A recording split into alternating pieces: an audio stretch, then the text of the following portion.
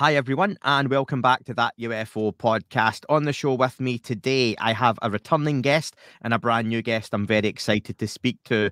First up, the new guest, I've got Kelly Chase. You will know her as the creator and host of the UFO Rabbit Hole podcast, and of course, co-founder of Ontocalypse Productions. Hi to Kelly. Hi, Andy. I'm thrilled to be here. Thanks for having me. Wonderful to have you. I've not done the two guest thing for a while, so I'm going to, I've said hi to you now. I'm going to speak to, old hat now. Jay's done this a few times. I've got Jay Christopher King, director of the Experiencer Group and co-founder of Ontocalypse Productions as well. A man of many hats, much like Kelly is these days, with many, rings in the fire, however you want to say it. Jay, welcome back.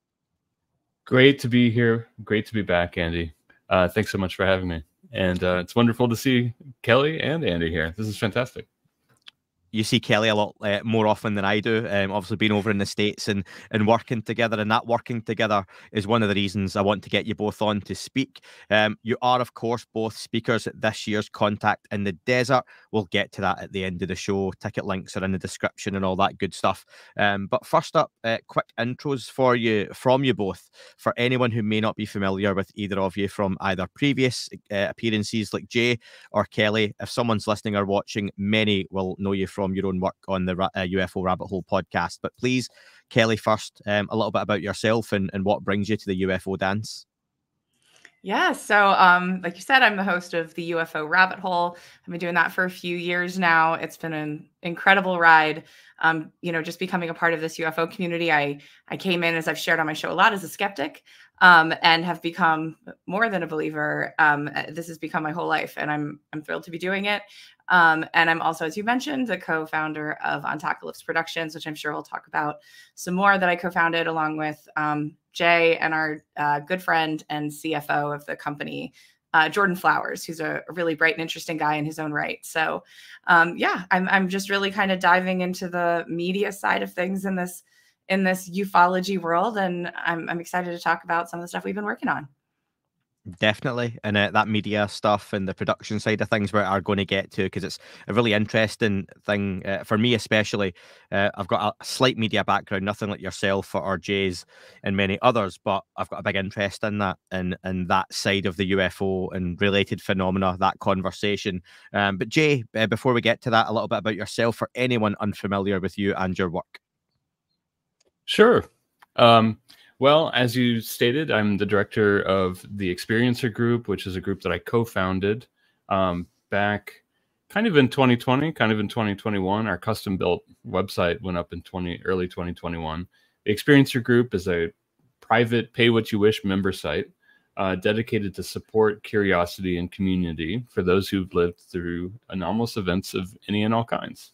So that's not just UFO, UAP experiencers or NHI experiencers. It could be anybody that's maybe experienced what people think of as haunting, out of body, near-death experiences, precognitive dreams, anything along those lines.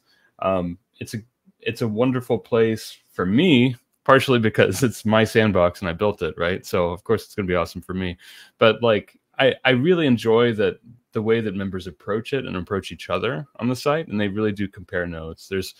There are now a lot of member groups that have grown up without me even having to necessarily be involved. There's a new group, for example, called Anomalous Anonymous, which I love, which is for people that have had substance abuse and chemical dependency issues, partially arising from the incongruities that happen between day-to-day life and their anomalous experiences. I mean, it's a very common problem that comes up often in groups, that people have had substance abuse issues after surviving and going through anomalous experiences. So it's wonderful to see that. Book clubs, women's groups, Ask Me Anything sessions, the private site. It's a lot of fun. And then, of course, after that, I started working on a series of conferences with James Iandoli, and then Leslie Kane got involved with that as well, called Inquire Anomalous. So those inquiry conferences have been happening in New York City and online as a hybrid event. We had our fourth one in December. It was great. The in-person tickets sell out every single time, and it happens faster and faster. And I have to apologize to people when they don't see that the conference is happening. because they sell out so quickly. But that's been a fun, wild ride. And now I'm working with Kelly and Jordan Flowers on Ontocalypse Productions, and it's been absolutely incredible. It's a wonderful year to be kind of charting this path with Kelly and Jordan and others that are involved with the upcoming series that we're working on, and I'm really looking forward to it. You mentioned James Indoli. I texted him earlier today, actually, a few times back and forward. So hello to James if he gets a chance to catch this one up. Those conferences we'll mention later on in New York. You've hosted real torchbearers for the subject, and I'm not just blowing smoke up your ass, as Americans like to say. They are, and I think it's something that's going to be really relevant to some of the work we're going to discuss with you. Not been able to get to one of those myself yet. Very close on one occasion. Stop holding them around Christmas time, for those of us who have young children. That's true. You're right. Yeah, that's for those traveling, it's a pain. But listen, let's talk about the creation of Ontocalypse Productions. If anyone's listening to this and thinks, oh, let's hear about the experiencer group and whatnot, Jay and I have covered that on previous podcasts, including hosting several of the experiencers themselves on a variety of shows. So if you're interested, search Jay's name, search experiencer group in the podcast search bar, and you'll find those chats and conversations. Same on Kelly's pod. She's hosted Jay on multiple occasions as well. So you can certainly check those out, and we won't run over too much old ground.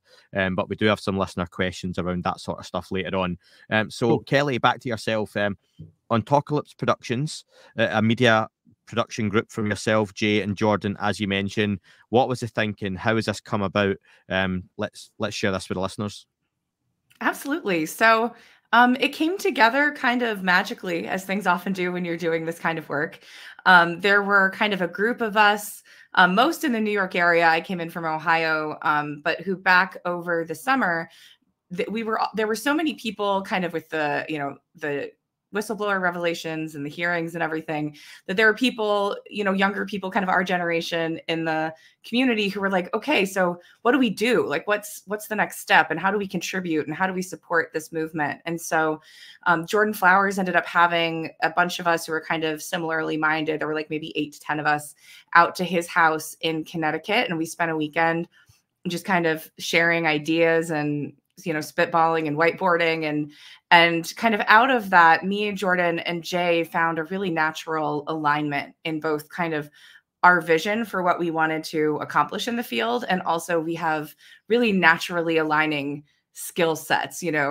Jay is an experienced director and has all of the amazing contacts that he has in the community, and the experiencer group, and I'm definitely more of kind of like a writer and a storyteller, and my community is mostly more people who are coming to this field more in the last few years, and are kind of looking for that on-ramp and are looking for credible information. And so like that felt like a really smart partnership to make.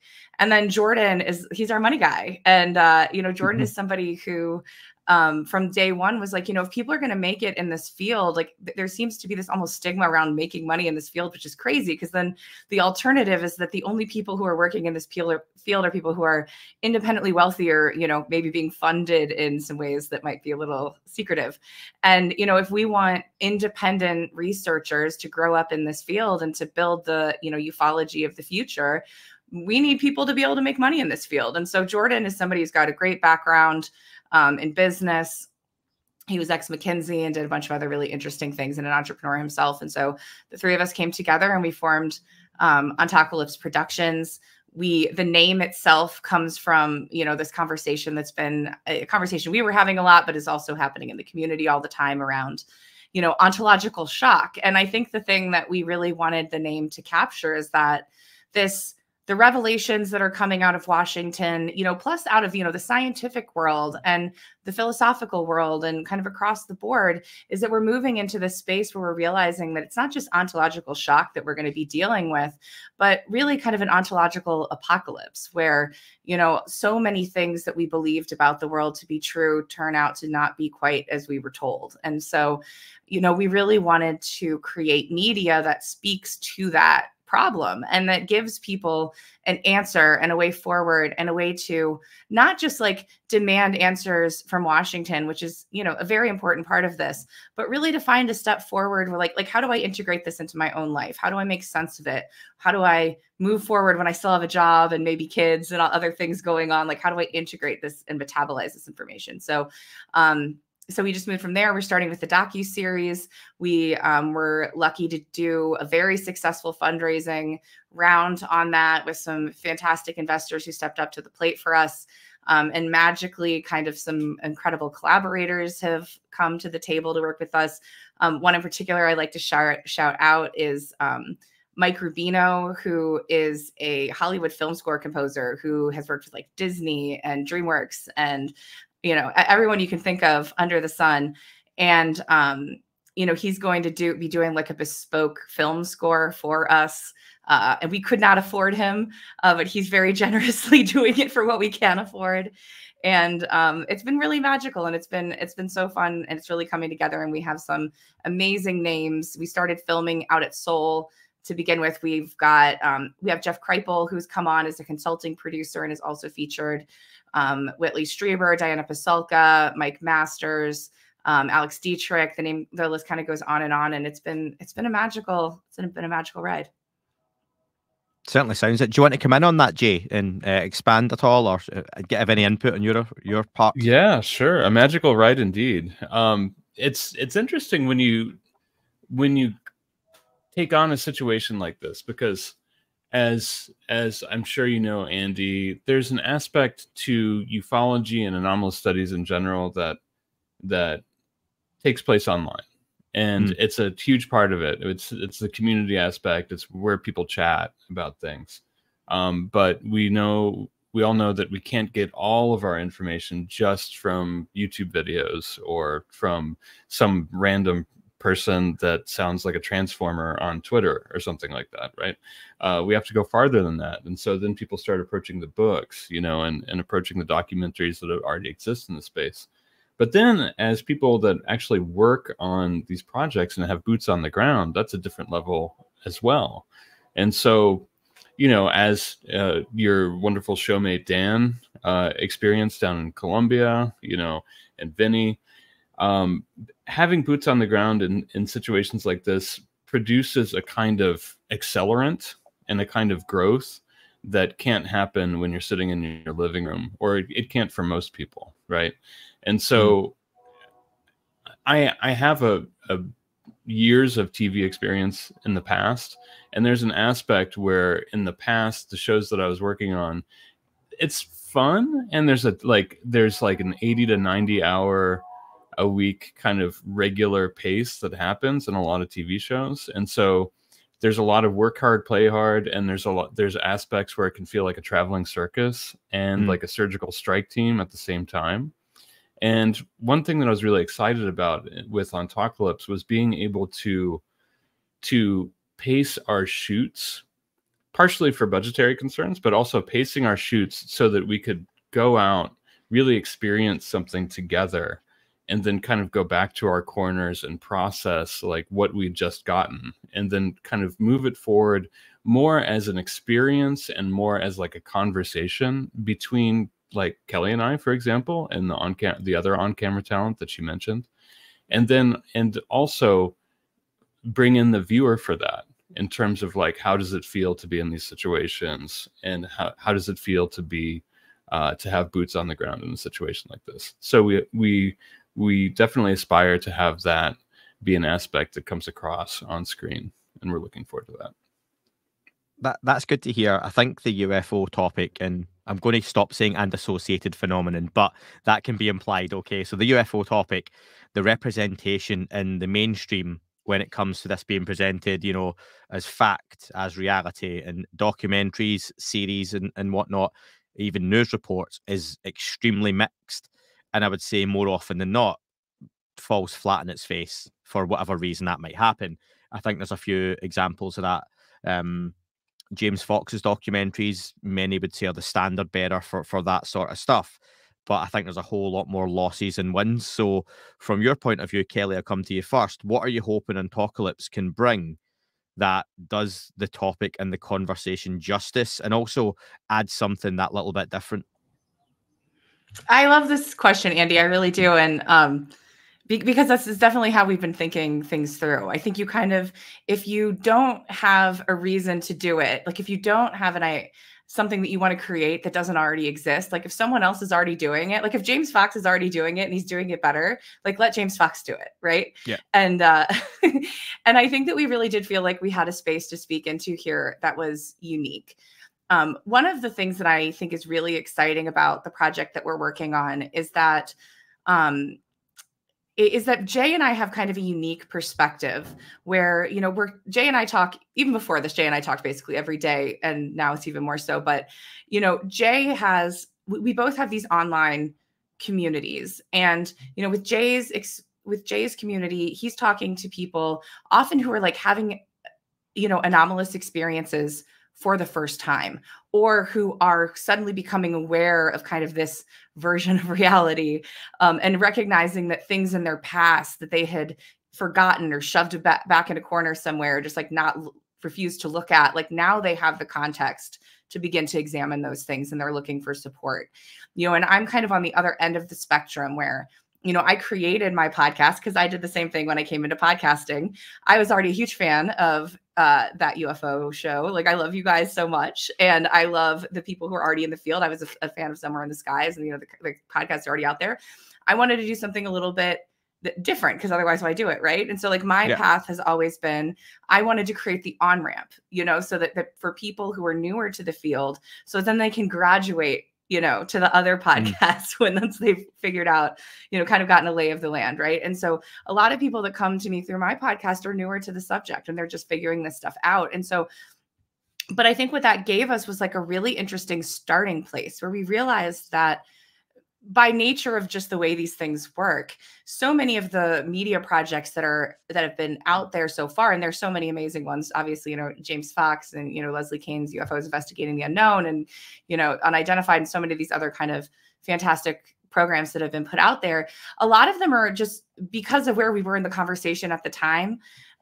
We're about, you know, making the case that we should even be talking about UFOs at all, you know, like that there's a there, as we say, and that this is real, and that this is of note, and that we should care. And we really kind of wanted to start at a place where we begin at the very beginning of episode 1 of like, this is real, this is happening, and so now what? And then the series really dives into that question and speaks directly to the questions and the anxieties, you know, and kind of the emergent amazingness and beauty that comes out of people stepping into that question in their own lives. And so, you know, we want to approach it from a few different angles. We want to talk through, we want to really center experiencers, because so often when we're trying to make the case that we should just even be allowed to talk about this, we end up kind of marginalizing experiencer voices, because you don't want to like spook the horse and scare people too much, like right out of the gate. But when you're starting with the premise that this is real, suddenly that opens up a door. And so we want to be, you know, really centering experiencer narratives. We want to be talking with people who are really on the leading edge of this, you know, people like Jeff Kripal, people like James Madden, who's a philosopher whose book we published, Unidentified Flying Hyperobject, back a few months ago. That's really already being hailed as a new classic of the field. You know, these people who are having really interesting bleeding edge thoughts about what this could be. And, you know, and we are going to look at like the government secrecy and stuff too. You know, we have Daniel Elizondo, whose work I think, you know, we're huge fans of, you know, who put out Loose Threads a while ago. That was a really phenomenal piece of research, maybe one of the best that's been done in recent decades. So we have him, and James Iandoli also, you know, is coming to the table. And, you know, so we're going to be exploring that side of things as well. And so I think we're just excited to have kind of a breadth and a depth of conversation that hasn't necessarily been had before, at least kind of at this sort of elevated. We're also trying to bring it to kind of an elevated level where it's not just, you know, as fun as it is to just wildly speculate. And, you know, Jay was just here, and we like to stay up late and talk about all kinds of stuff. You know, we want to ultimately be able to ground the things that we're putting out there in, like, you know, these people have PhDs and here's what they think. So we're trying to really balance all of that and create something that brings something new to the table. And just you never mentioned the name of the series previously, and the one you've mentioned, it's The Beyond, UFOs, A New Reality. Still the correct title? Yeah, nothing's changed. We're going with that. Yeah, Yes, and cool. thank you for catching that. Yes, The Beyond. Everyone's gonna be sick of hearing about it in a few months, I hope. In a good way, in a good way, hopefully. Yes. That it blows up and goes big. And I think you're right in a lot of what you said there. That conversation I'll probably come back to in terms of experiencers. And Jay, you know, we've talked about that before, and we disagreed online a little while ago, slightly on that approach. But that one thing that's missing massively in this whole topic is people being able to talk and disagree, but you know, still talk to each other and not fall out and actually have a conversation and move forward, because it'd be very, very boring. And I'm sure that's not how all your meetings have gone for Ontocalypse, where you, Jordan, and Jay have sat and went, yes, great idea. Yes, great idea. Sometimes it's not a great idea. Sometimes I get what you're thinking, but it's not right just now. And you move on to something else. But maybe a seed gets grown there and blooms into a different idea, which works and is an amalgamation of everyone else's thoughts. So I think that's just missing from society in general before I get on my soapbox. But we'll come back to that side of things. And Jay, similar question to yourself from what Kelly said there. But for you, what, with years of experience in TV, you've talked to me about that before on previous interviews. What do you think does work when you're approaching this sort of, you know, this sort of media for the UFO topic, and what doesn't? What are you going to try and avoid? That's a great question, and we've thought a lot about it. And like, partially like what Kelly was talking about, you know, centering experiencers is important, partially because the stories are so dang good. You know, you get such amazing stories, like being able to pick through so many wonderful accounts, so many cases. You know, we went down to the Archives of the Impossible and got to, you know, actually handle the communion letters and other docs like this, and being able to really look at some underknown cases. And so a lot of the cases that we're going to be covering on the show it's not a greatest hits. I think that's one thing that the media landscape has done too much of. And it's like every, you know, each new show comes up and they're all great in their own ways. And they really are, you know, like I really enjoyed Encounters. I thought it was really well produced. And then, you know, at the same time you watch, you know, an episode comes up and I'm like, you know, I know the aerial, and so, you know, I know, like, I saw Randy Nickerson's movie. I already know this case. You know, there's other examples where it's like, I remember the old John Mack archival footage. I know this case. I don't need to see this case again. And like, yeah, there's an aspect where we're bringing in a new audience each time a show like that comes out. And at the same time, then I'm so used to getting online, and then, you know, the 50 to 100,000 people that kind of surround this community are all kind of, you know, moaning and groaning about having seen the same stories. So we're going to be bringing in some more obscure cases that have really amazing qualities to them.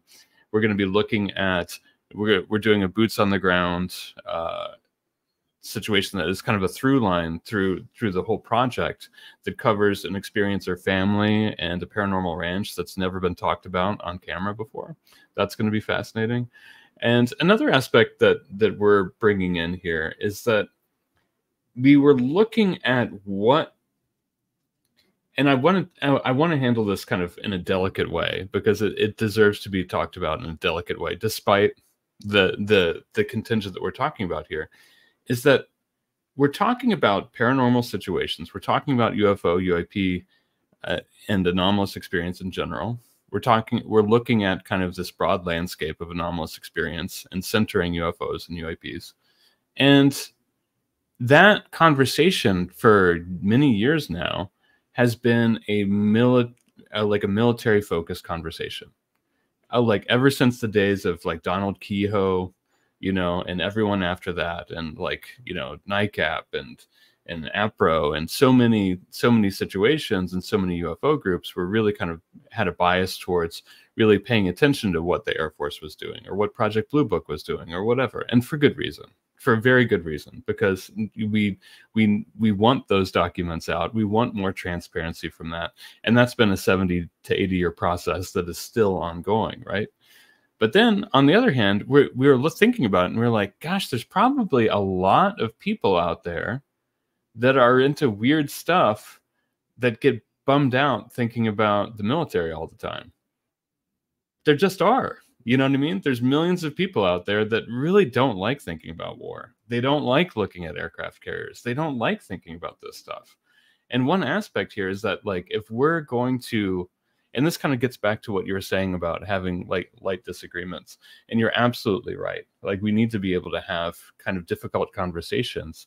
And one of those difficult conversations within ufology that I see is that people sometimes can't accept that a UFO show might not have been made for them. Yeah. That a UFO show might not have been made for them.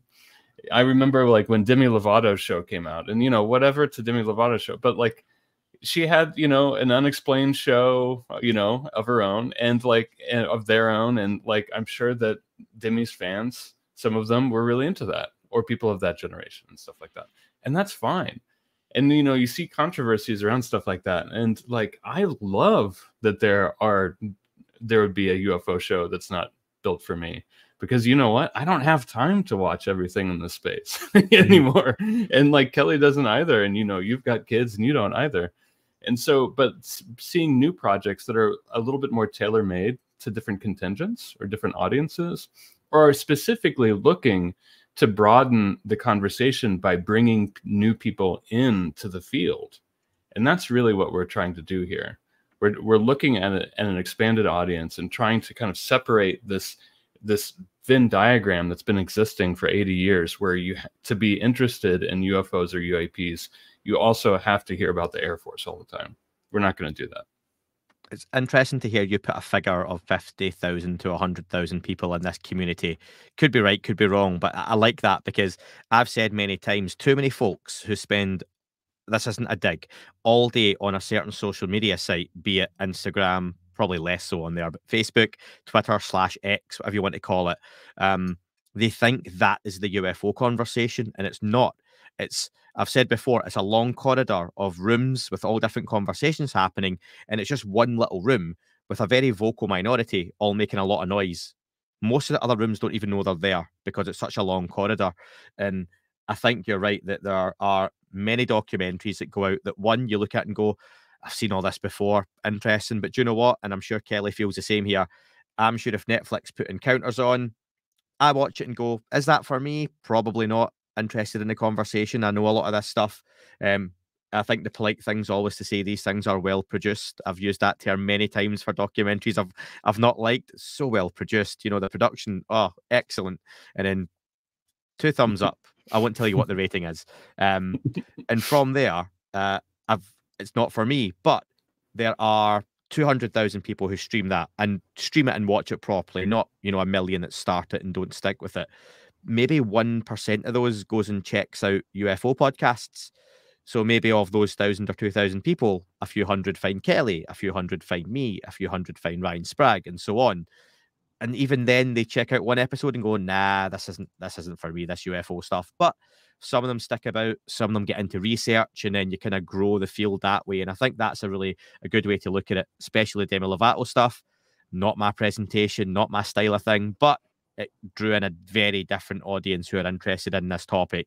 In the same way that I don't know if, I was going to say BTS, that's a really niche reference, isn't it? Some Korean pop band at their gig turns around with 1 million fans worldwide and says, we believe in UFOs. A good chunk of them go and find media, blogs, podcasts, you know, old school documentaries, whatever it might be, and it trickles down.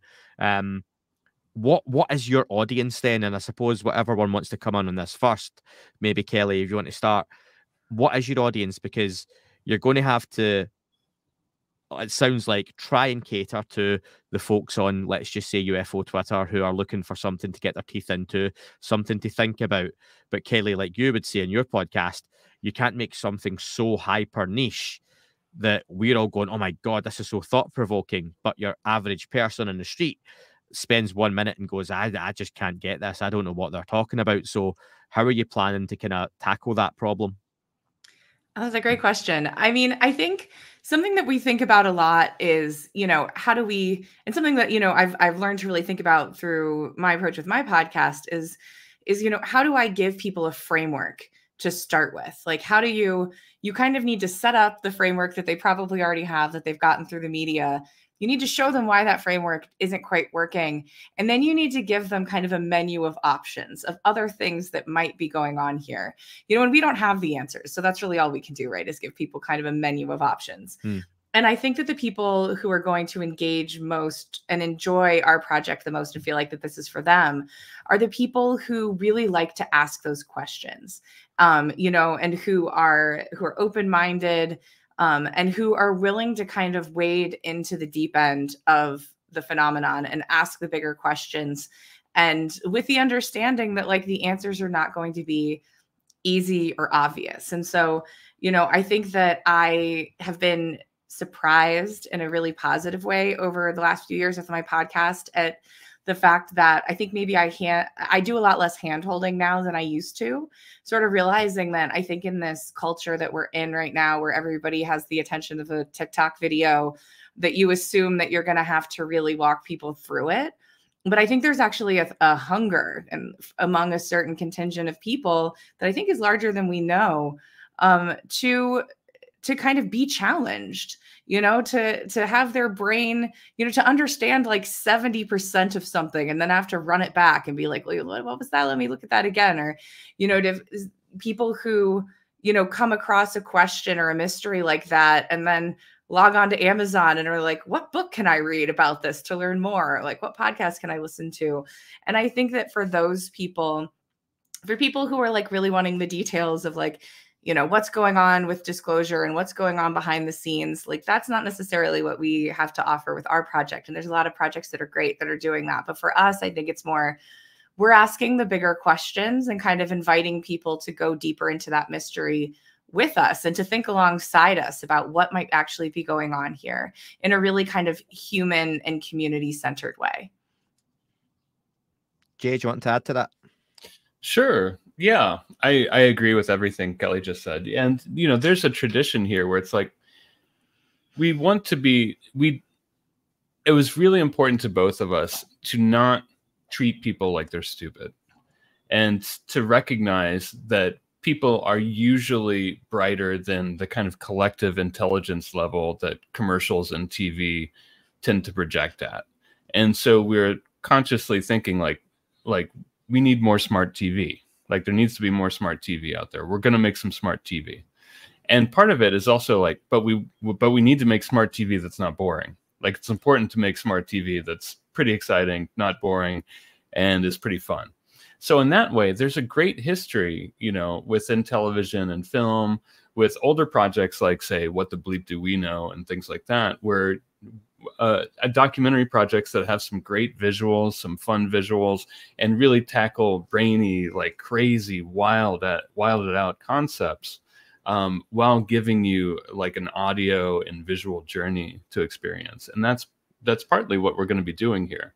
And so I really enjoy that. I really enjoy the idea that we could be speaking on a pretty high level. And at the end of the day, like picturing that there's going to be some guys that get home and, you know, slump down on the couch and smoke a bowl and watch our show at midnight. You know what I mean? Like, and that's awesome. I think that's fantastic. You know, it takes all kinds. And so, you know, coming at that kind of blend for an audience is going to be really important. And so when I think like, who is our audience? I think it's a broad audience. But I think it's an audience that likes to explore, that likes to be challenged, and likes thinking about weird stuff, you know, and likes a good story. That's what we're going for. One thing I don't like to do on this podcast ever is throw shit. But let's just humor me for a moment, okay? And let's speak generally. What do you both not like to see in a UFO documentary or piece of film? I'll start with mine. I've said this before. I hate poor CGI. If you can't do it well, don't do it at all. And I think, was it James Fox, the Virginia documentary, where there were more drawings and recreations in that respect than there was CGI, and it worked so much better. Don't show me a horrendous, you know that little alien video of the little thing that dancing and does the weird noise online that my kids used to watch for ages. Don't put something that really that bad on, because that turns people off. So that kind of does it for me. Awful music. I get stock footage and stock music is just the done thing in TV and documentary, but there's plenty of options out there these days. That really turns me off. And celebrity talking heads who are just there for the sake of it when they don't really have an interest in the subject they're talking about. So there's 3 things right off the bat for me. So from your 2 professional points of view, what kind of stuff are major turn-offs for you making a UFO documentary that we're definitely not going to see in any Ontocalypse productions? Kelly, you want to go first? Yeah, no, because we talk about this too, and we agree with a lot of those things. You know, I mentioned Mike Rubino, our film score composer. Yeah, we're really excited that there will be no cheesy sci-fi music in this, you know, in this documentary, which I'm really excited about.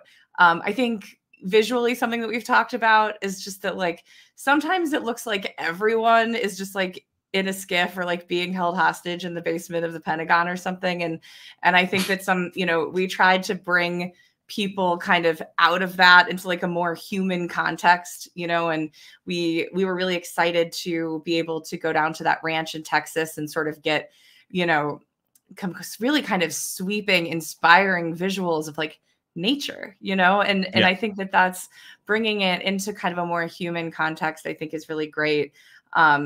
We always joke about the rusty swing noise that you hear in docuseries. So, you know, it's spooky, you know? So I think if you have to tell people too much with cues like that, that it's, that's a problem. And, you know, something we've talked a lot about too is, I mean, I agree with you. You know, if recreations are done, I think they need to be done in a really thoughtful way. And something that in particular has always bothered me, and I know Jay and I have talked about this a lot, is just that, you know, a lot of these stock footage sites where you might pull like a video of a UFO or something, they're being made like there are artists who are just like, this is part of their income stream, and they're putting something out and they're making it look cool. And they're probably basing it on, you know, not their own experience or other people's experiences, but like what they've seen in the movies, what they've seen in media. And so then we kind of have this like self-perpetuating cycle where we're kind of misrepresenting the experience itself by presenting the UFO as something it's not. And I'm passionate about that because I had actually been doing this work for over a year before I realized that I'd had this, like, I knew I'd had one UFO encounter, but I realized I'd had this like second one where I saw something that didn't look anything like, and it was in broad daylight and it was like blurry and it didn't look like a craft in that like something might be in it. You know what I mean? It didn't look like what I thought of as like a flying saucer, like a UFO. And so I didn't think of it as a UFO. And so I think it is like important that we be representing.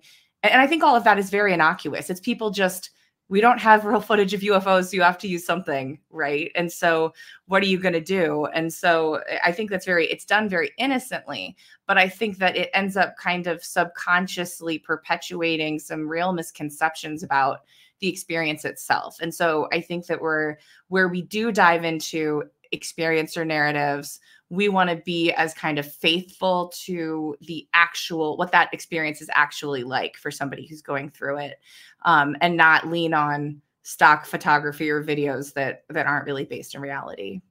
It's an interesting point about that. Perception's reality. You know, you show people one thing in Hollywood and it becomes the thing. I'm pretty sure this fact is correct that, you know, people think frogs, if you ask someone to make a frog sound, they'll say ribbit. But there's only one frog on the planet that actually does ribbit, and it's a frog that's only found in Hollywood.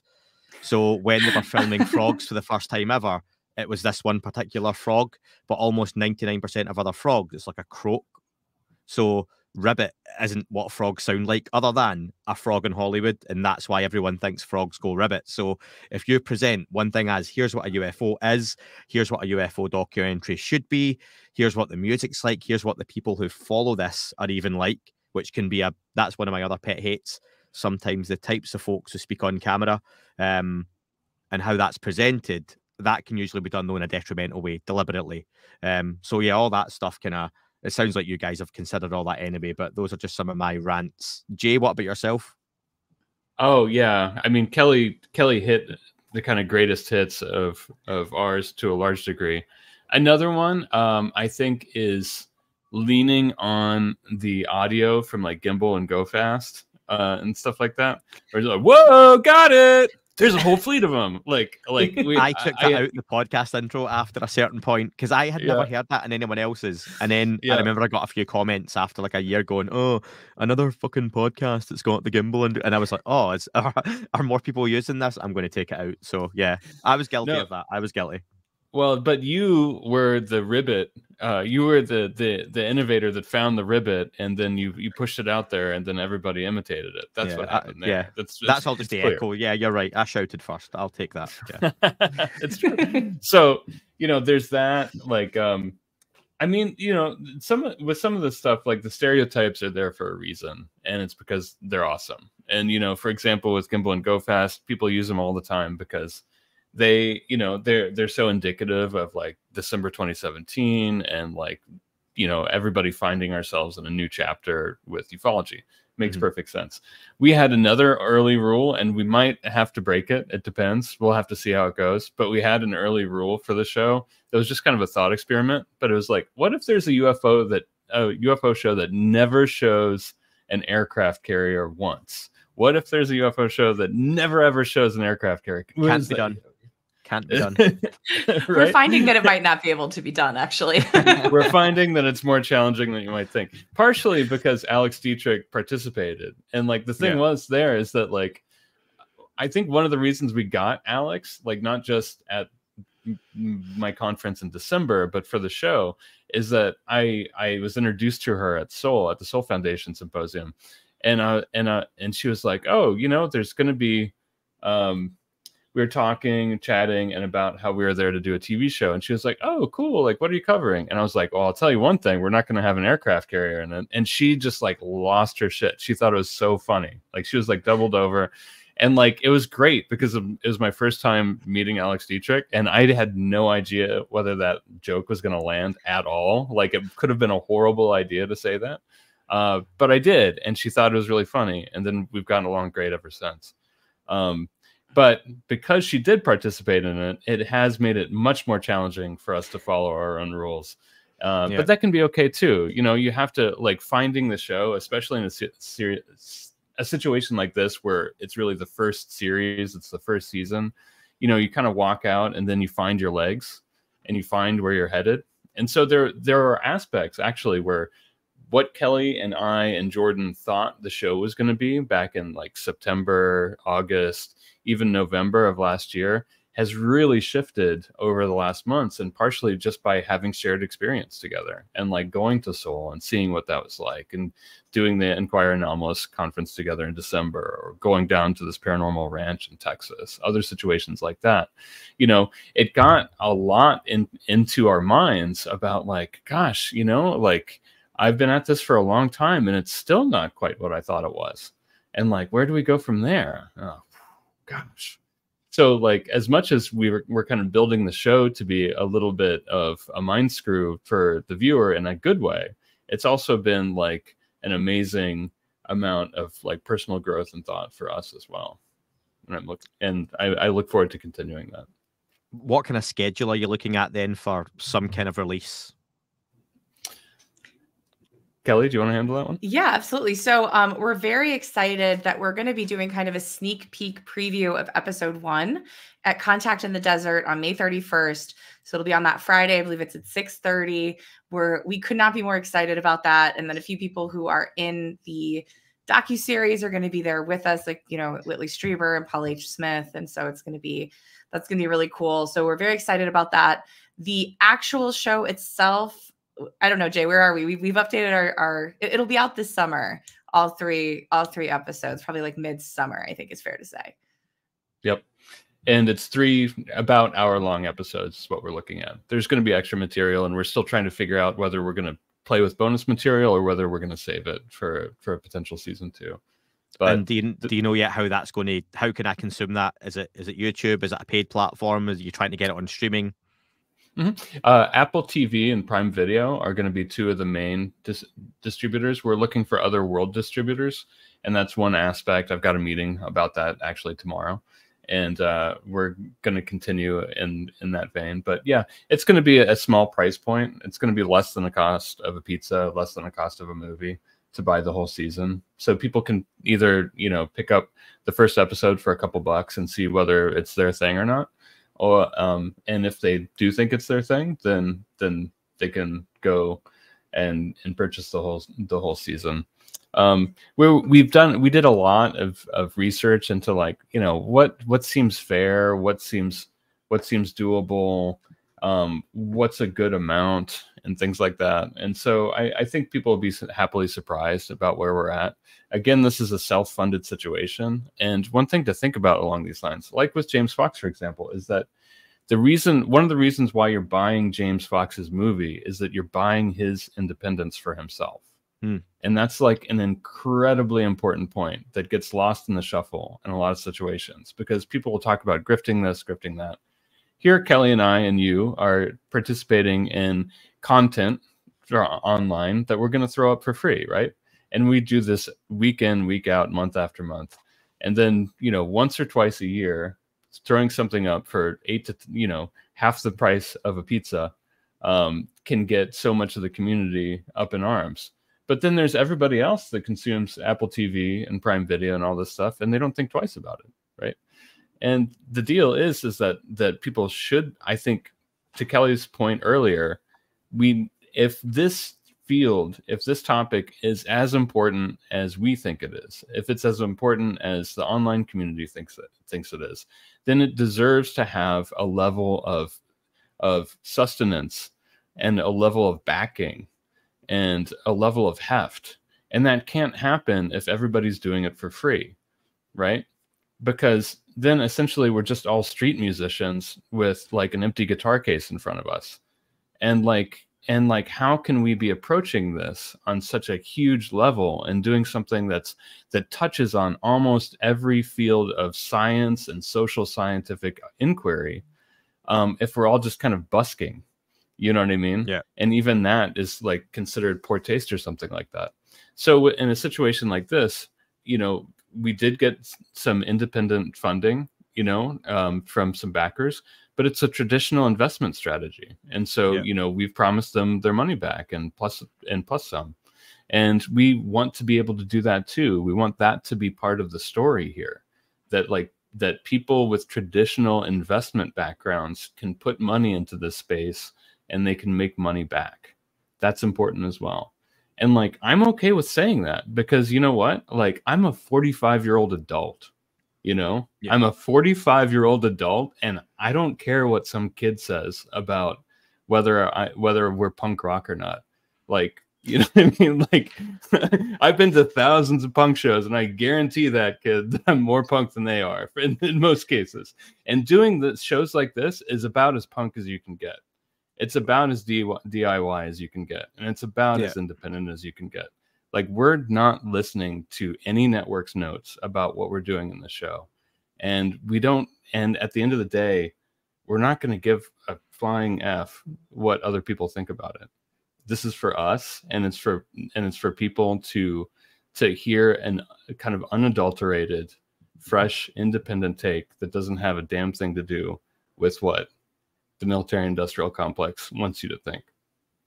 Yeah, you're not forcing people to buy it. You're not forcing people to watch it, that they have to do it. There's no taglines of, you know, rent this documentary today and you'll get the truth, because we are hiding all the secrets on this.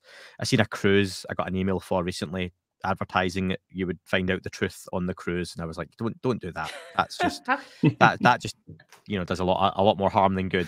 And you know what, people can go and do this stuff themselves, and I would welcome anyone who wants to go and do their own research, do their own work, do their own podcast, whatever it might be. There's always a cost that comes along with it, whether it's buying equipment, paying for software, subscriptions, never mind the time that goes into it, depending how people might look at this and think it's shit and nothing. That's fine. Other people like it. Other people like it for free. Other people like supporting it. Kelly, same with your stuff. Jay, same when it comes to documentary experiencer group. You don't have to like it, don't have to do it. It's the same as me going to my local supermarket and going, I'm not buying any of this food. I can grow this myself. They're going to go, yeah, you know what? Crack on. You can grow potatoes and all that kind of stuff, and tomatoes and veg, and sustain yourself. But do I want to go and get the better stuff that's done for me? Then yes, Cool, so I go and buy a meal. But do you know what? Do you want the better meal? It's an extra £2.50, but it comes with this and this, and it's a little bit better cheese, and all got different tastes, you know, and value for money to one person is different to the next. So, yeah, I think if people want to support these things, more and more people understand that that's how the world works these days. I, for one, am completely disgusted you're charging for it, and I'll be pirating it as much as possible. So, but it Understood. is what it is, yeah. And do you know what? Yeah. I think it's such a small minority of folks who do the whole grifter thing online. Really funny. I had one guy. I doubt he listens or watches. If he does, hello. You know, had a go at me recently for putting a show out the day early and saying it was on Patreon, etc., etc. And it is, with no adverts and with additional bonus content if people want to sign up on a 2-week free trial. But advertising my own stuff. I made the point. It comes out tomorrow, and people jump in and try and defend me and stuff, and they don't have to do that. The guy's bio, he had, "Here's my Cash App if you want to keep me getting a little high," and I was like, mate. You're not even producing content or anything for anyone back, and you're like, you know, give me dollars to buy weed.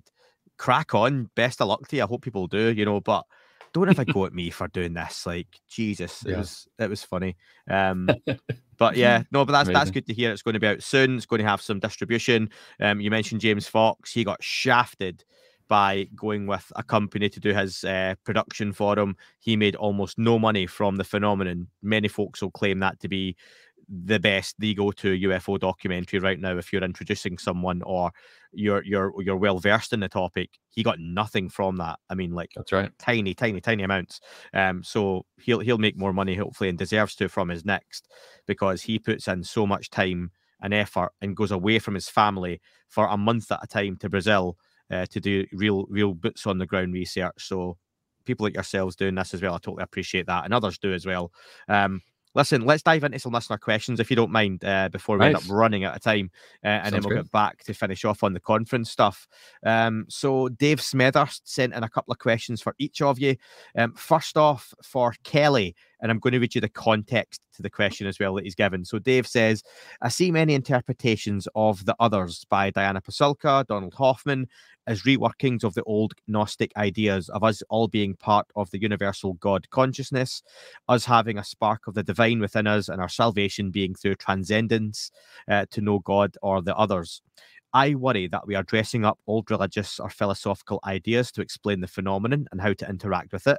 I worry because it just may have better tech than that can manipulate reality than we think. And these old approaches may lead to a serious miscalculation of who and what the phenomenon is. Is this something, Kelly, you have considered? Yes, and I think that's a fantastic question. I think it's complex, because I think that we can see, I won't say that everyone believes this, but I'll say that I tend to think that this is true, is that there is an aspect of this that we can, the nature of at least some types, right, of anomalous experience that we can kind of map onto spiritual experiences, sacred texts from thousands of years ago, and that sort of a thing. And I think that that's important to notice, and that it does bring in a potentially really important wrinkle to the conversation. At the same time, I see people kind of making the same mistake in two different directions. You know, one is saying like, oh, well, then that means that like UFOs are literally angels, or angels were literally just UFOs. And I think that like either one of those approaches is reductive and ends up kind of undermining the real question here. So there does seem to be something about this phenomenon that sparks spirituality and religiosity within people, and that we have to consider that anomalous experiences are probably at the root of many of our religious movements throughout history. But, you know, I think, as the question is kind of pointing to, we're also dealing with something where, like, if we take, you know, David Grush at his word, we've got physical craft in a lab somewhere. And so we have to ask larger questions. And so I think we just don't want to box ourselves in. I think it's important to notice these patterns, but to not let ourselves get locked in by either privileging some like past worldview or privileging our more like modern worldview. We need to hold both of those in tension and, you know, continue to question what's happening. Yeah, it's a fair point with the angel stuff, and I've made comments like that as well. But I'm not religious, and I don't know the answers to the UFO phenomenon. But you're trying to interpret an interpretation of an unknown using the interpretation of an unknown and saying, well, this is like this. Yeah, but was that like that? Yeah, we don't know. We're just going off of a book from 2,000 years ago. But it gets a bit wacky, doesn't it? But yeah, no, I get that and appreciate that. Jay, question for yourself from Dave. The unspoken consensus seems to be that if we want to get support from the politicians and public for disclosure, you need to stick to just crafts and bodies. If you talk about abductions and hybrids and talking to mantids at the same time, then however true these things are, it will harm, if not sink, efforts to get disclosure. So reluctantly, we must not talk about what experiencers have been through yet. How far does Jay agree with this, and is there another alternative to it? Yeah, thanks for that question. I appreciate it. I think that solving the transparency problem, this arguably 70, 80 year transparency problem, or arguably if you take in older texts and maybe what might be in, like, according to people like Diana Pasulka, in like the Vatican secret library, for example, you know, we might be having a transparency issue that goes back many centuries. And then it just got another layer of classification, or various layers of classification, once people like the Air Force got involved, right? Mm-hmm. Or the OSS or whatever. And so, you know, along those lines, I don't think that you solve a transparency conversation and problem by stifling and trying to hide other information. I don't think that those work together very well. It's kind of like a do as I say, not as I do kind of situation, right? If you are in a high school and you're getting reprimanded by the vice principal, but you know that everybody in your small town knows that this guy gets a little loose on the weekends and has his own problems, you know what I mean? Like, that's, you believe less in that person, right? And in a situation like that, you know, here, you know, we've got a problem where we've been working with this idea of redaction for many years. And this is kind of the concept that, like, you know, documents that come out through like the Black Vault or otherwise through FOIA, you know, will have redactions in them, and we are not allowed that information, right? But that process of redaction has also happened in, say, like spiritual texts, like you're bringing up earlier. It also happens with people that well-intentioned UFO researchers in the past, that for a while, you know, there are these series of fads where it's like, oh, we're not going to talk about the occupants, we're not going to talk about the pilots. Or if there's a case where an experiencer had more than one experience, then an organization might throw their cases out because they were just deemed to be insane, and it's impossible that more than one experience would happen with somebody. So I think that there's a level of just honesty and straightforwardness and vulnerability that needs to come out and can be applauded. And again, this is a situation I thoroughly believe that you know, aspects like the Grush hearing, or like Fravor going out in front of a small committee of congressmen and it making, you know, some local news organizations or some international news organizations, etc. You know, that has a level of effectiveness. And then there's another level of effectiveness that happens when we talk to each other just as people.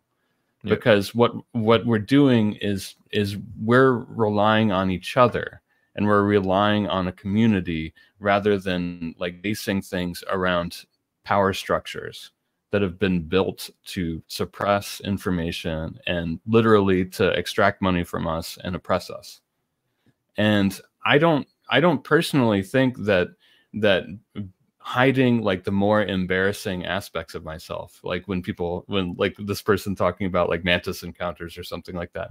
Yeah, there's a lot of inconvenient details among a lot of experiencers. And at the same time, like there's a lot of personal growth that happens when we can start to have those conversations. And then people like, you know, Congress folks that people don't necessarily agree with, or people that might, you know, go to work in a 5-sided building, You know, like those, like we don't have to have as much fear because we can build up with ourselves a better picture for ourselves of what's going on.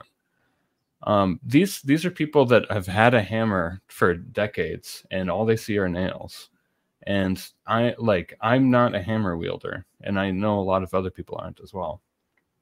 Inconvenient Details is a good name for one of the episodes of your documentary series if you're stuck. But yeah, question for both of you.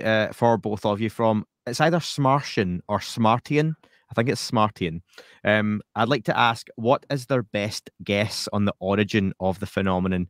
Short question, but a big one. Kelly, come to you first.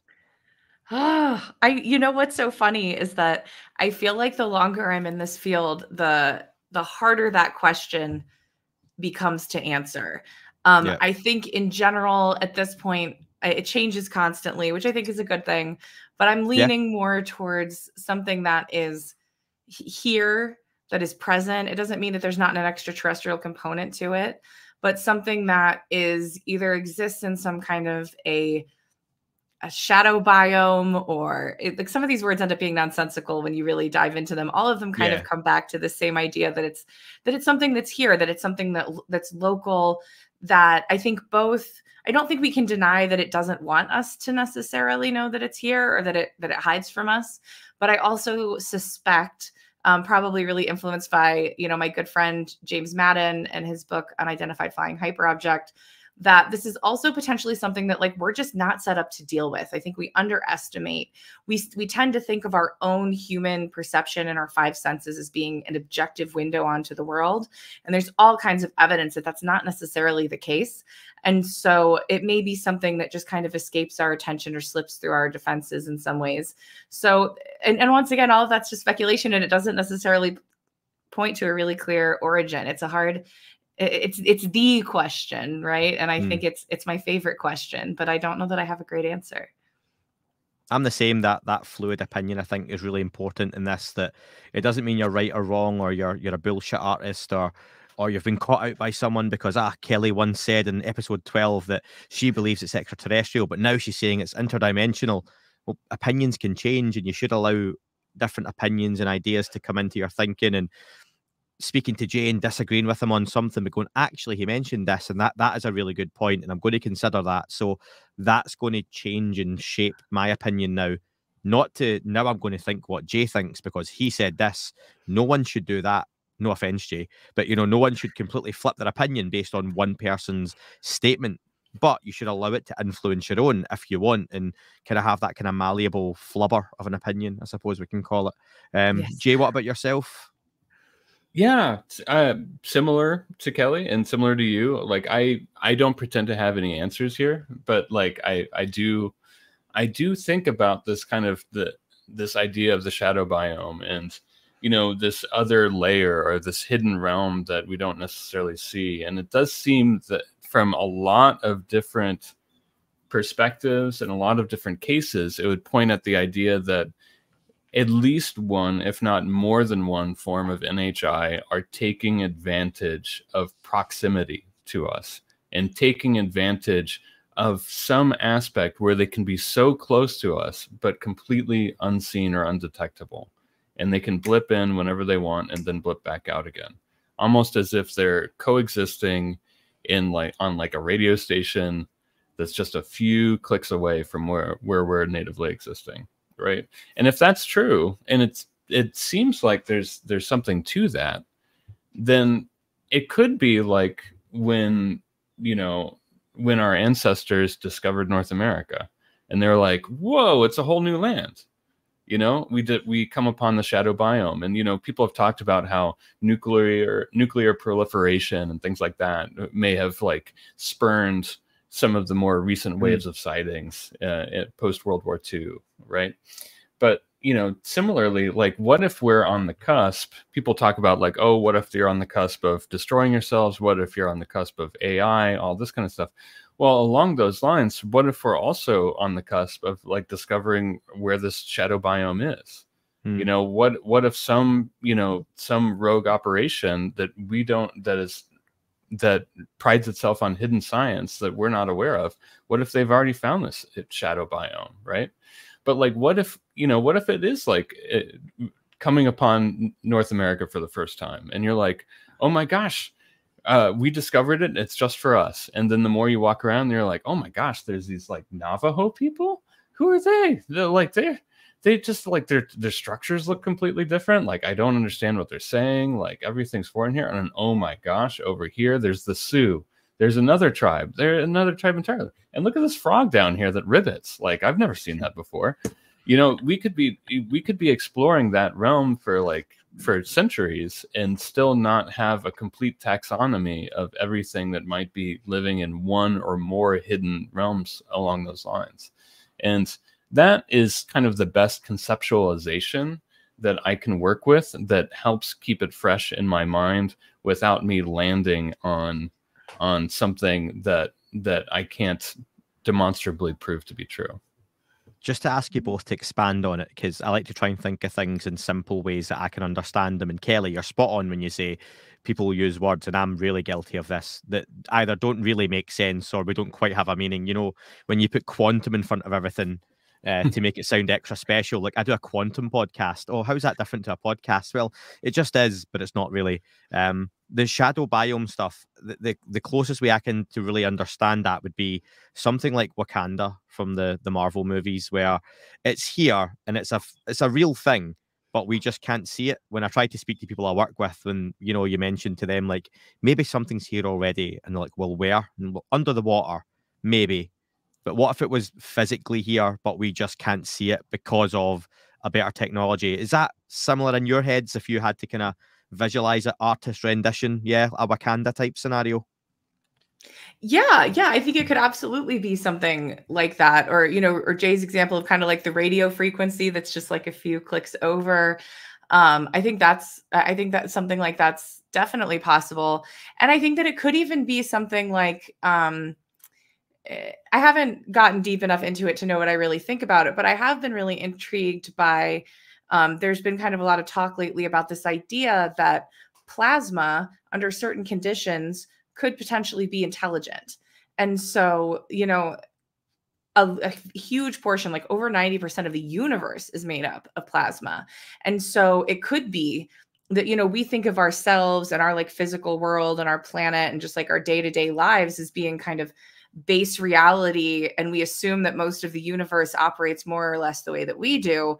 But what if we're the weirdos? You know what I mean? Like, what if this like 3D environment, the physical body and all of that, what if there's like a whole different way of being that actually is how most of the intelligence in the universe works, and we're the strange ones? And so, I mean, I think that's possible also. And so, and it might even explain why there seems to be so much curiosity about us and what we're doing down here. But yeah, I think there's a lot of different ways to think about it, and all of them are in some ways equally valid because we don't have great answers, right? That's what I like to think. In some way, shape, or form, dreams are a part of something, because that's an access to something else, somewhat totally different conversation for a different day. But I always wonder about that kind of element of things as well. And does that play into consciousness and accessing? Very strange. Jay, what about yourself? Is it, Wakanda type thing? Sure. I do think that. I think it's probably a both and situation, because when we're talking about something like Wakanda, like it's something that's been very evocative lately is that, in the last year, I've, I met Tim Gallaudet, and I hung out with, we met at Seoul. I'd been talking to him before that about the conference in December. And then out there, I got to meet some of his family. I met his mother, like wonderful people, incredible people. And then, the conversation developed a little bit. And then he produced this kind of amazing white paper that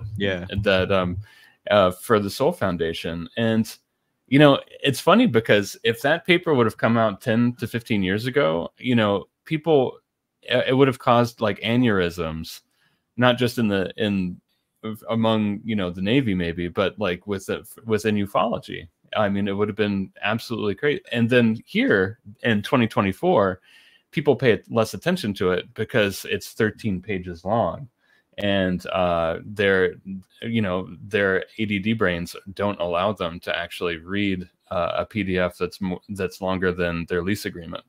And that's totally okay. I get that. I understand that, and it's fine. But there are some amazing cases in there. And Tim Gallaudet's been pointing out some amazing cases, and he's been using the public record to point at things. But then, a lot of times with these retired personnel that have been aware of things, all they can do is point to the public record.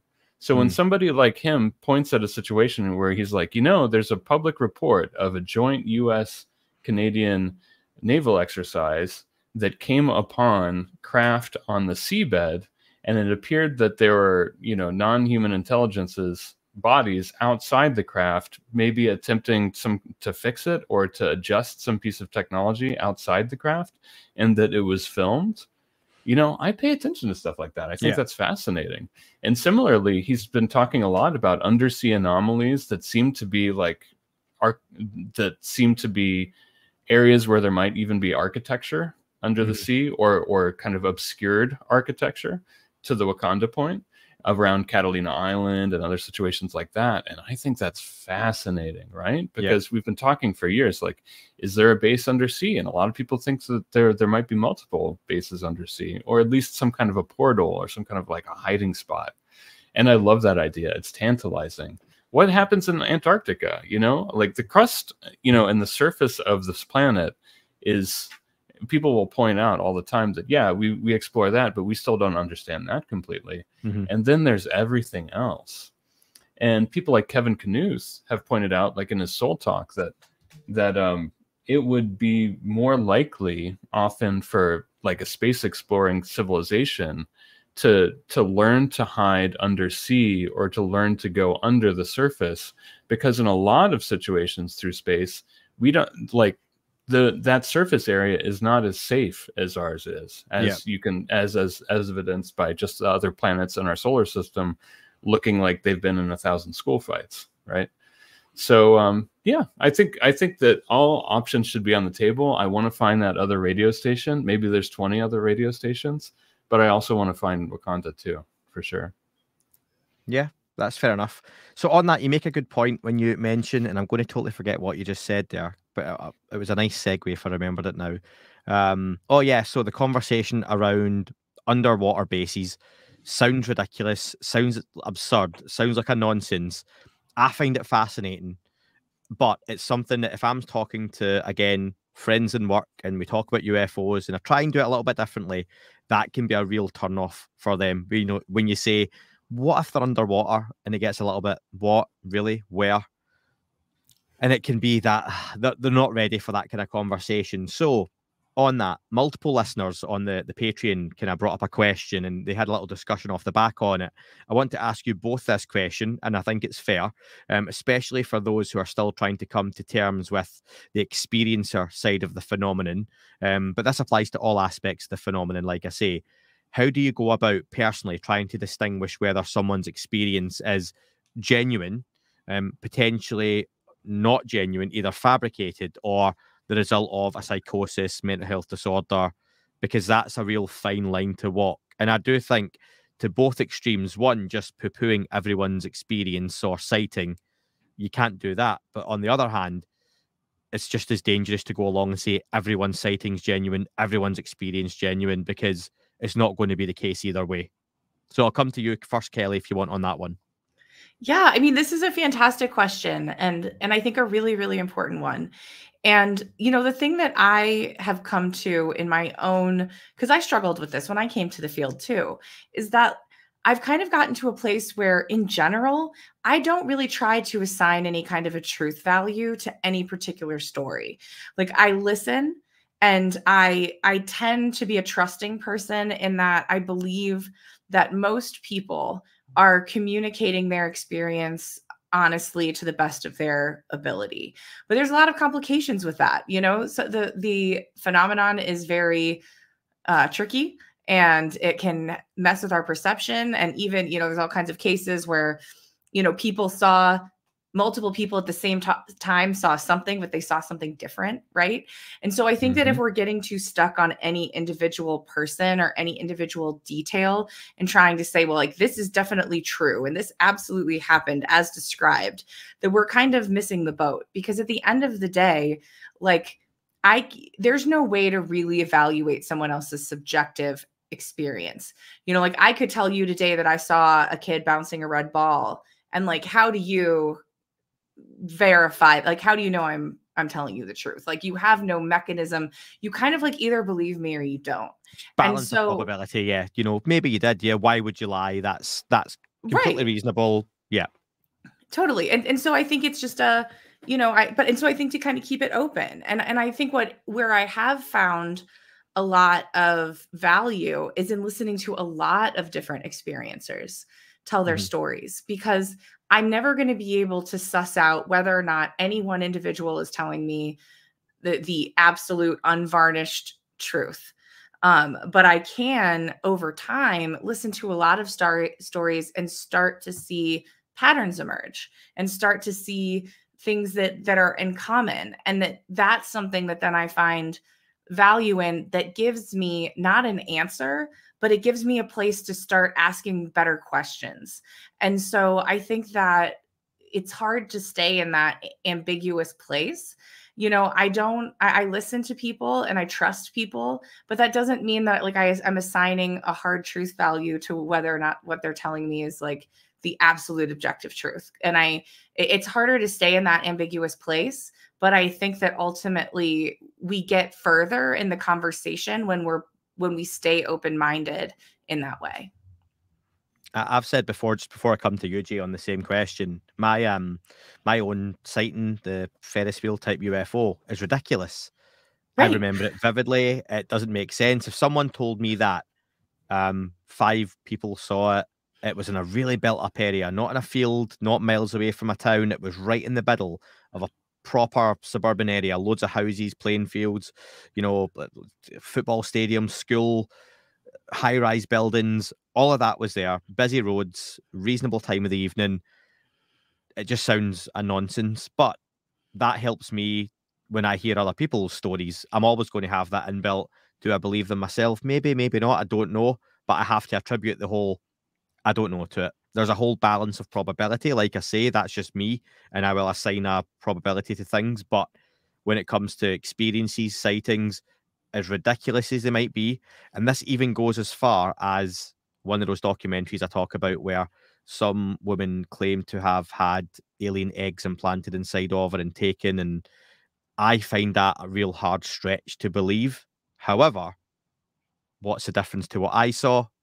Would she believe that? So, yeah, you have to keep that kind of level of open-mindedness about it. But Jay, same question to yourself, mate. Sure. Yeah, I appreciate the question. It's a good question, and yeah, I think what Kelly said about patterns emerging from listening to more accounts is absolutely true. I mean, I've listened to thousands and thousands of people now through the experiencer group and outside of the experiencer group. And a lot of them in recent years in face-to-face situations, right? Or in group support situations. And one interesting thing is that, you know, there are a lot, like in your case, Andy, where a lot of people, if they're coming to you and they're doing kind of a straight report of what they can recall about the situation, and they don't edit out any inconvenient details, it's usually like yourself, it's usually weirder than what you would want it to be. Yeah. It's there's an element that's vulnerable. There's an element that's embarrassing. There's an element that's challenging. That's often the case. And the thing is that like those kinds of stories, like yours, or like the one where Kelly said, like, she didn't even think of it as a UFO because it didn't look like a structured craft. You know, those aren't stories that are going to make people rich. Those aren't stories that are going to make you popular. Those aren't going to be stories that necessarily go over well at the Christmas dinner table, you know, with family or something like that. And so in situations like that, I tend to listen more, you know. I think, you know, Hal Puthoff, Jacques Vallée, and many other people have had a variation of saying, like, if if somebody comes to you with a UFO story and it makes sense, don't believe them, you know?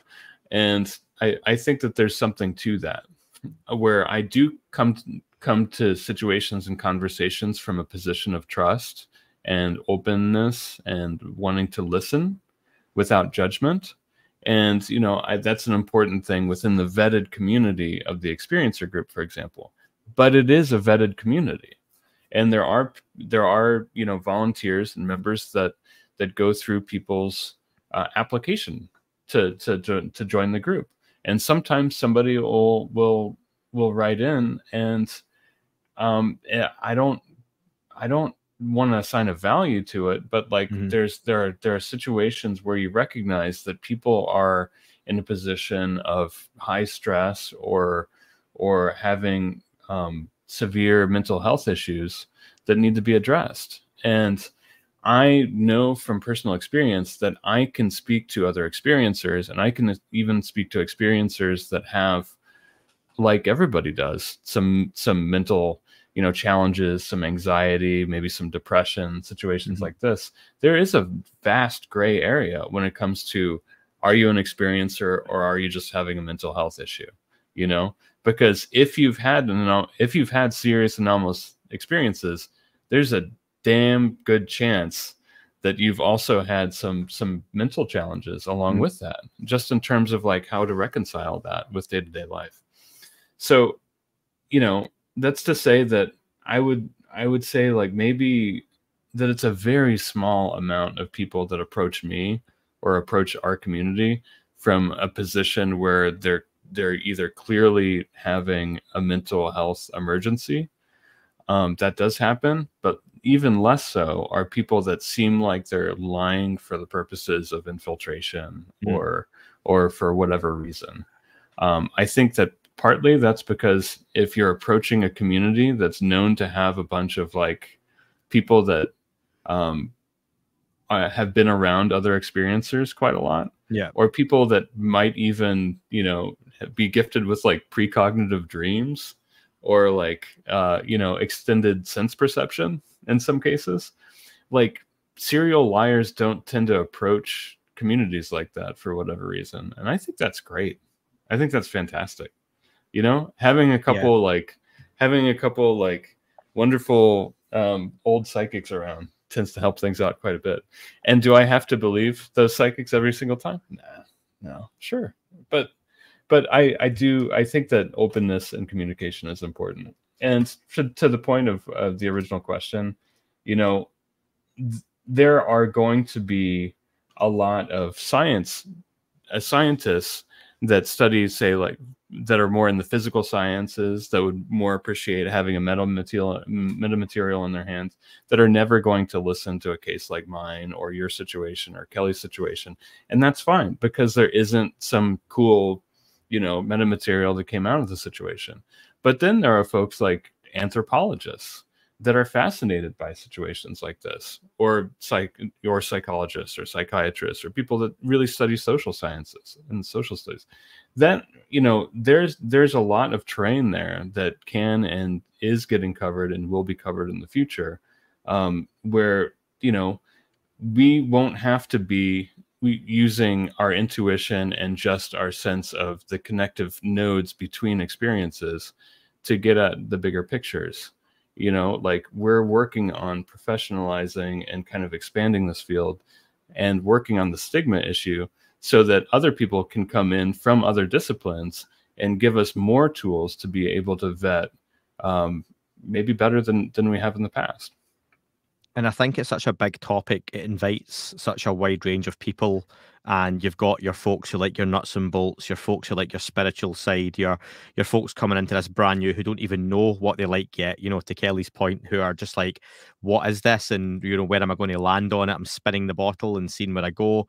And I think when I've done some of the listener call-in shows, some of the comments online can be, you know, "Oh, that caller who said about their experience with X, Y, and Z, that was a lot of crap. That never happened. That was nonsense." But you get so many more, or even the same amount. I won't attribute false values to it, but people who will get in touch and say, you know, that really strange sighting, I had something really similar. Or, you know, when someone woke up and had that kind of odd being in their bedroom, but it done this. people said that was bullshit, but actually I had something really similar happen to me. And it's that whole thing of patterns tell stories you've both alluded to. And hello to Klaus and Garrett. I'm stealing their podcast name for a second there, but it's true. And I think there's something to that. So it's a very fair answer, I think, from both of you. So thank you. Last couple of questions before we wrap up, folks. Appreciate your time. Question from Cams for Kelly. Since you released the episode about your personal experiences, how has that affected your podcasting, having been a respected podcaster in the field for a while now? Cams also asks, do you planning having multiple documentary series like the one you're planning now, or is it a one and done? I imagine it's not a one and done, but I'll let you both answer that. Yes, thank you. It's been an incredible experience, actually. And, Jay is somebody who was fielding a lot of those calls from me before I released the episode, because it felt like a huge leap to kind of come out of the closet in that way. And it's a process that he's been through very publicly also. And he's like, it's going to be fine. And it was fine. I think that, I don't claim to have any answers. I tried to just speak as like openly as I could about what happened and the process that I went through of kind of coming to terms with it and thinking through what it might have been, and being really open about the fact that I don't know what it was and that I still don't know what it was. And what's been really beautiful about it is like, yeah, I've gotten a couple emails, I've gotten a couple reviews where people were like, this show used to be good, but now it's crap because, she went off the deep end. And like, that's fine. Like you're talking about earlier, like not everything is for everyone. And like, if where I'm at right now, me speaking authentically, from my heart, from my own experience, if that's not resonating with somebody, and that like, that's okay. You know what I mean? Like there's a whole world, a whole internet full of fantastic content that someone can go and find something that does speak to them. And so like, I'm really comfortable with that. But for the most part, what I did get was hundreds, maybe even over 1,000 at this point, if I'm being honest, emails, DMs, messages, comments from people who said, thank you so much for saying that. Something similar happened to me.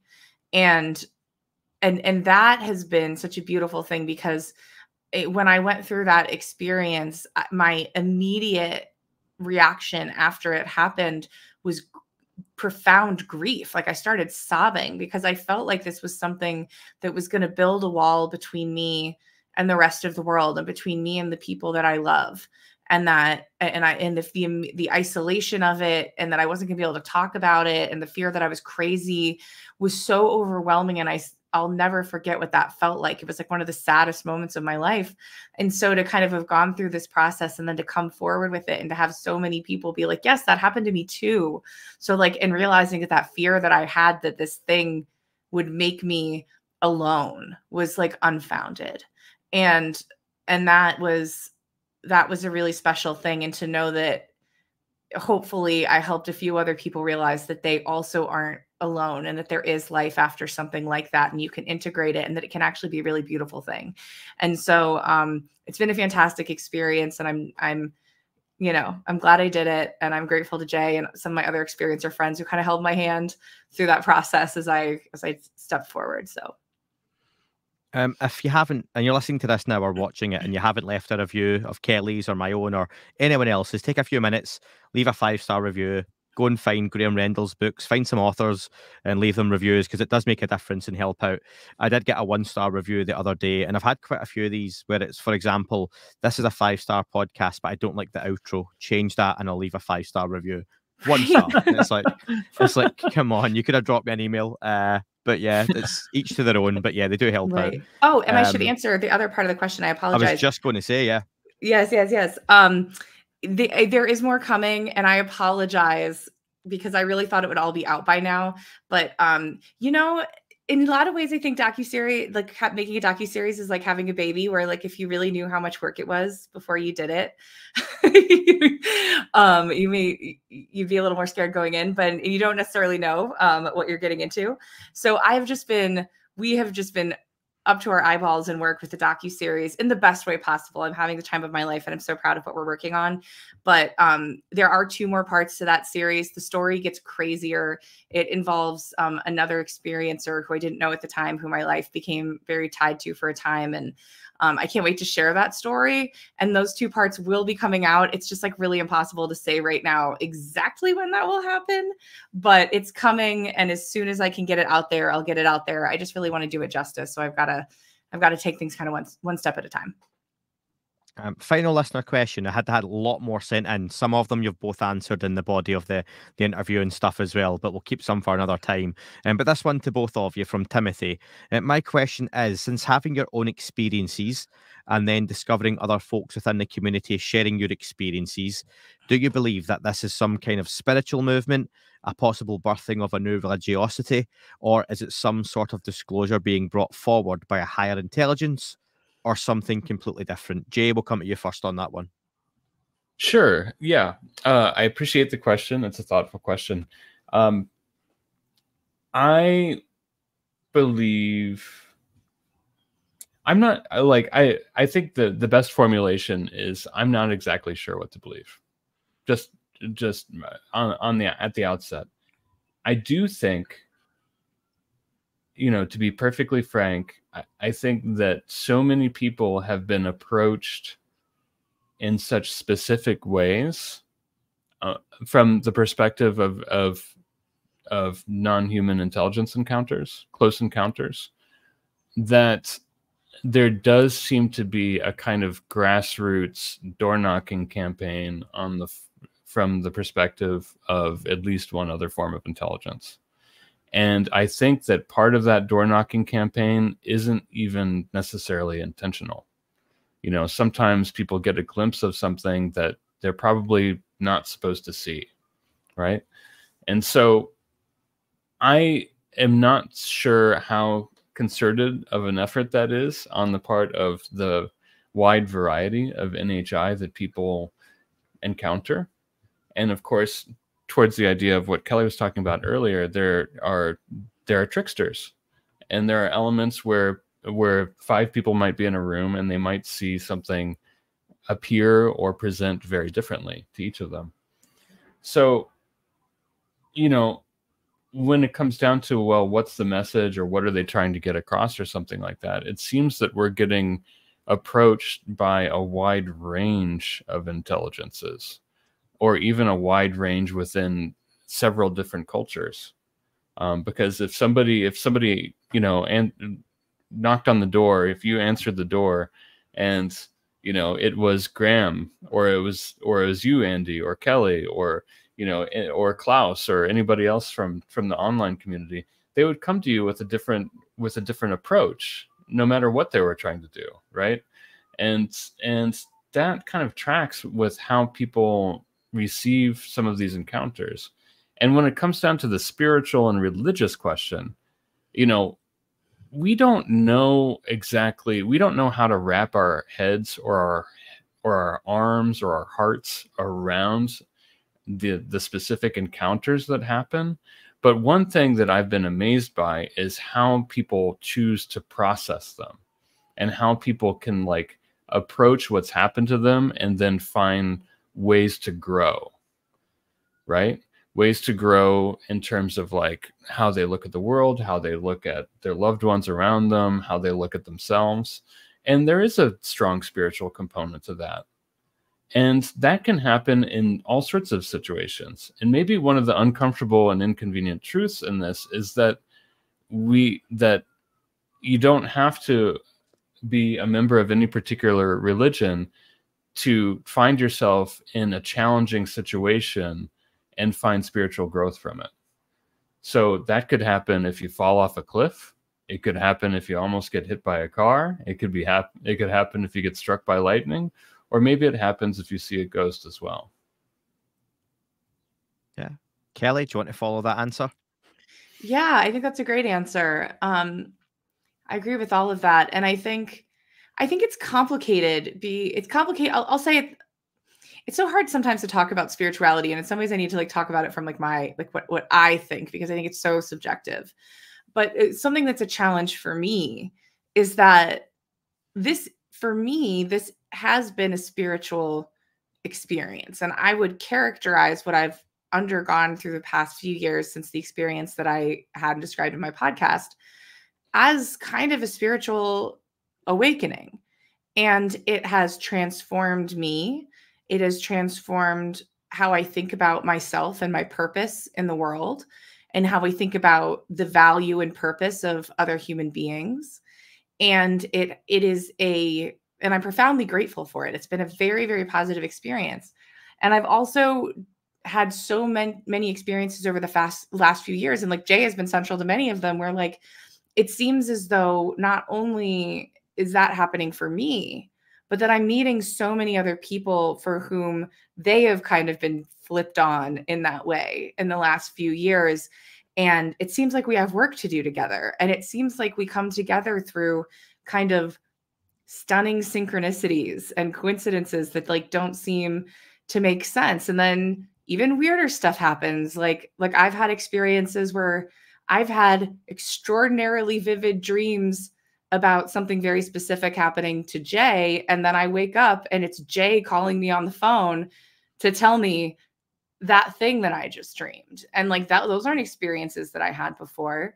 And so it's hard for me in the flow of my everyday life to deny that there's something that, at least my experience of it, has been something spiritual that's connected me to something that I, in my own understanding, would characterize as maybe even divine. But at the same time, there's a part of me that's still the skeptic. And there's a part of me that questions, like, what even is spirituality? And what is that impulse that we have? And what is it about the anomalous that kind of like wakes us up and re-engages us in certain ways and redirects our entire lives? Because like I walked away, my career was everything to me. And I walked away from it after 15 years and just walked away. And now to start a UFO podcast, like everyone in my life thought that was like absolutely insane.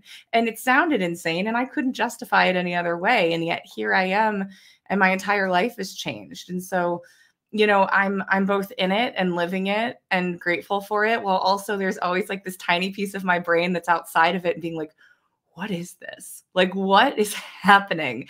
And I never want to lose that part, actually. I think it's really important to never like fully drink the Kool-Aid and to always kind of keep that one part of yourself open and to radical possibility and mystery. Because the truth is, I don't know what's going on here.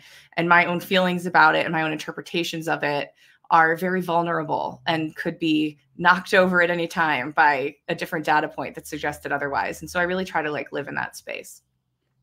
I think I've learned through life to never get too high or too low with anything. Try and sit in the middle all the time. And yeah, it's got its ups, it's got its downs, but here we are. But listen, you've both been fantastic with your time. Let's finish off talking about this year's Contact in the Desert. Kelly, you mentioned it earlier. It is happening this year from May 30th till June 3rd at the Renaissance Esmeralda Resort and Spa in Indian Wells, California. The event is in person and being live streamed as well. Tickets at contactinthedesert.com. If you want to kick us off, Jay, what's your role at the event this year? Oh my gosh. Well, they do a great job of throwing people at all sorts of stuff at Contact in the Desert. And so I'm going to be, like I did last year, I'm going to be running what they're calling this year the Experiencer Group Sessions, where we're going to have as many as 40 people or so in a circle. It's not really for people to just watch, it's for people to participate in, and it's for people to be able to tell their stories without being judged and to be able to share and compare notes. I'll be doing a session like that each day at Contact in the Desert. I'm also going to be participating with Kelly on a podcast episode. I'll let her talk about that.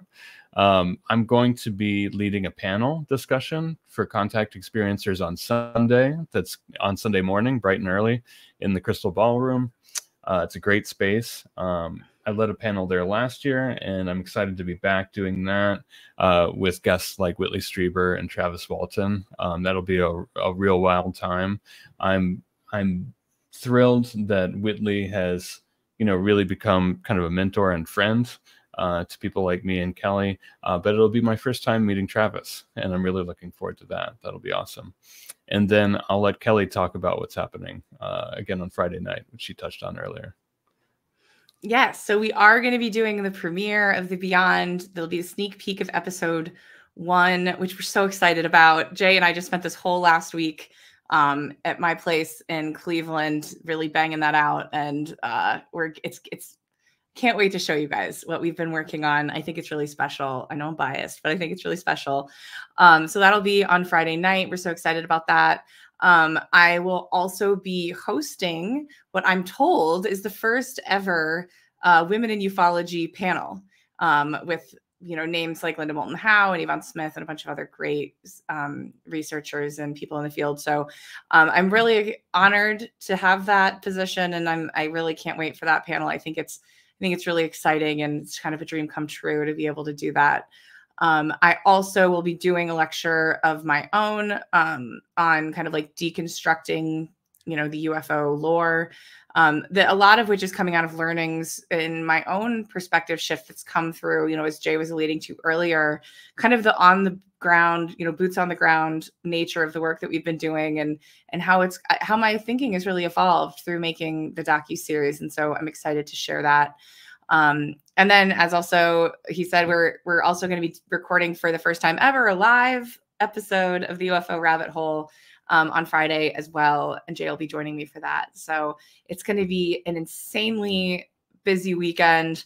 I'm so excited to be doing it, and I think it's going to be just like a fantastic time. And I've been really looking forward to it. Well, I'm sure that'll be a lot of fun, whether live streamed or in person, if you can get there. I've said before, I wish I could be out there.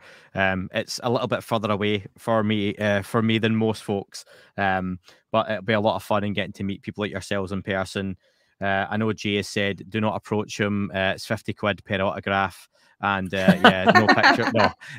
But yeah, it's great to go up and talk to folks at these events and get to meet people, and the little avatars you've spoken to for years suddenly come up and say, hi, I'm such and such, and you get to kind of share that kind of few minutes, which is always nice. And personally for me, this isn't again blowing smoke up anyone. I'm glad to see you're both doing an event like this, because I've said for too many years, too many, especially big events, have dined out on the same names, the same faces, and not always, for me, just opinion, personally, some not so credible ones that haven't moved the conversation forward, have basically been stuck in the same spot, treading water. And it's nice to see not even necessarily younger folks, but people with fresh ideas, fresh opinions, fresh voices, be able to kind of change and mold the conversation, because I think it definitely helps. Some people might not like what you've got to say. Some people might like what you do, but others will be hearing it for the first time, and you can change a lot of different viewpoints in that way. So it's always a good thing for me. Thank you. We're excited about it. Yeah, and you're going to have to make it out to one of these, Andy, because we have to hang out, man. I think we're long overdue. Yeah, I'm going to try my best. My wife has told me I think I've got permission at one point this year to get out, so I'll have to pick and choose. But I'll do my best. Inquire Anomalous, got anything planned for this year? Yeah, though I for my own sanity, I'm going to choose not to think about it until we deliver the show. After that, there's been some loose plans. I've gotten some things in mind. I've talked to a couple people, but we'll be able to talk about that further down the line this year. Absolutely. Looking forward to that. Awesome. Well, listen, go check out Experiencer Group if that's something you feel you will benefit from. Link will be in the description. Kelly, you don't need to advertise, but the UFO Rabbit Hole podcast links will also be in the description as well. If you've came over from Kelly's podcast to listen to Kelly on here, hello. Nice to meet you. Hopefully you've understood the accent. And best of luck to both of you, and hopefully have you both back on very, very soon. Thanks so much, Andy. Absolutely. It's always a pleasure, Andy. Thanks so much.